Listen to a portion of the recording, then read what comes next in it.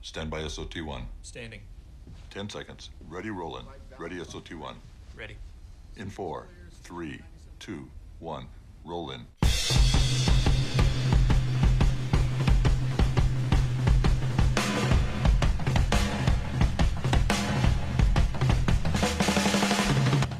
From legendary Uncle Studios in beautiful Southern California, welcome to another edition of Work Comp Matters, the central location for you employees, you employers, and of course, we haven't forgotten about you damn independent contractors. And now, here's this week's edition of Work Comp Matters.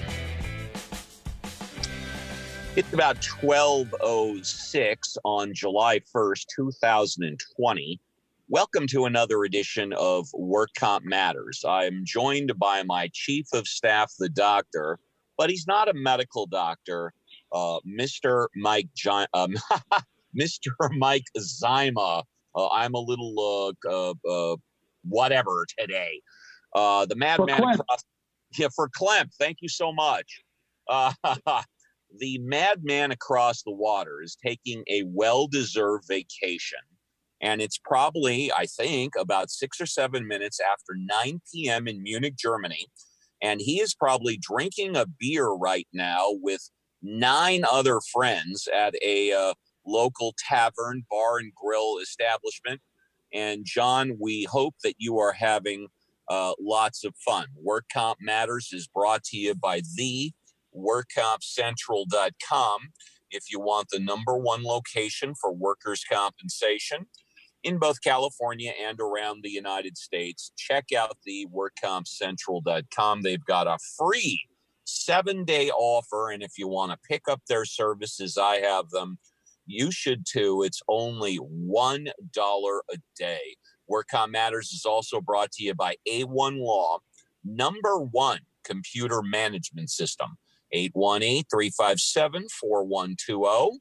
For your no strings attached money-back guarantee. Also only $1 a day.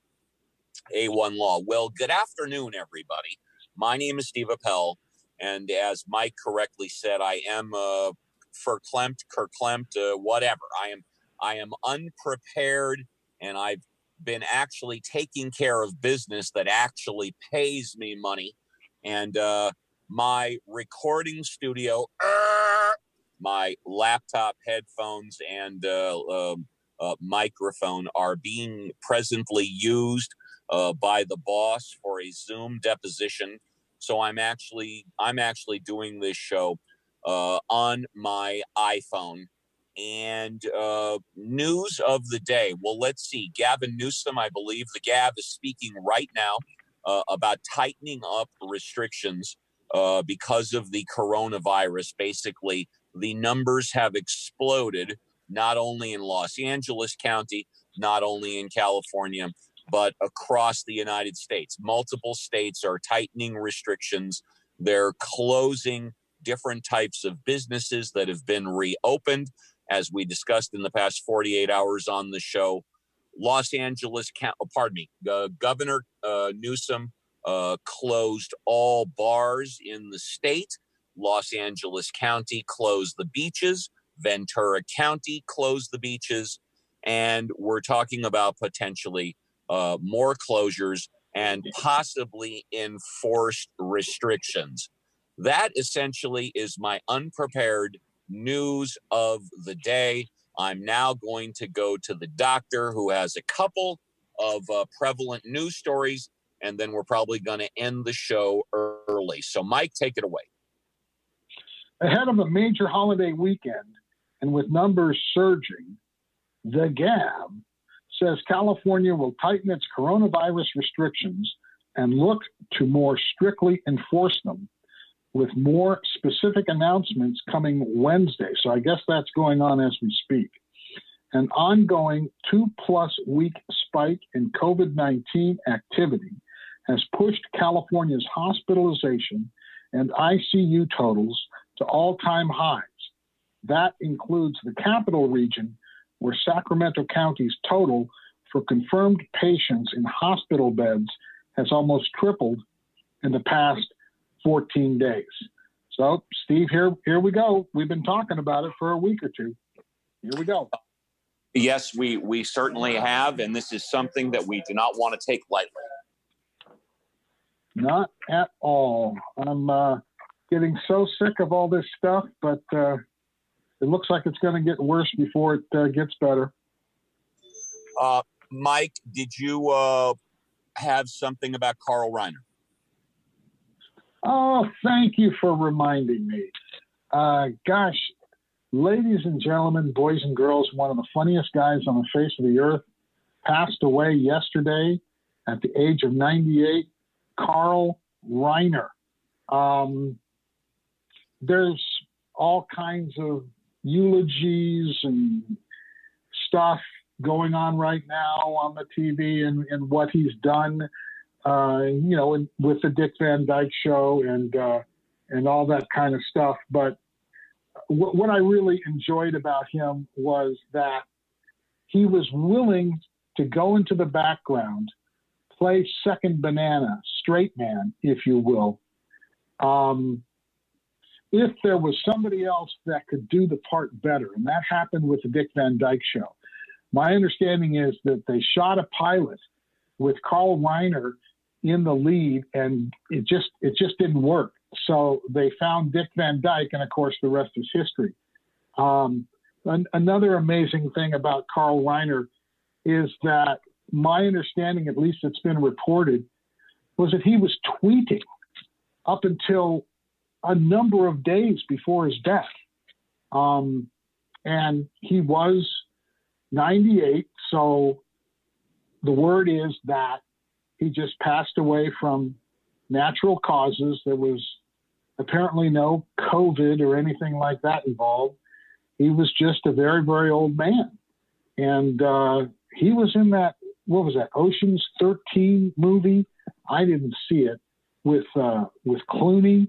I guess it came out, 4 years ago or so? So he was working until his mid-90s.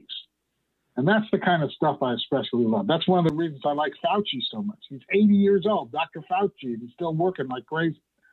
Because I want to work until I'm 85. So there you go. Carl Reiner, one of the funniest guys on the face of the earth. Rest in peace. Indeed. Speaking of Dr. Fauci, he came out this morning at a Trump news conference, basically on his knees. Well, not quite on his knees, but Fauci is literally pleading with younger Americans to take the COVID-19 virus more seriously, to take social distancing more seriously, to take this whole situation more seriously. And thank you for mentioning Dr. Fauci. As far as Reiner, everybody loved Carl Reiner. I really never heard or read about a bad thing about him. Now, his son, Rob Reiner, who, of course, played the meathead in All in the Family, there's a lot of negative press about him, but most of it centers around his willingness to spew his extremely liberal points of view.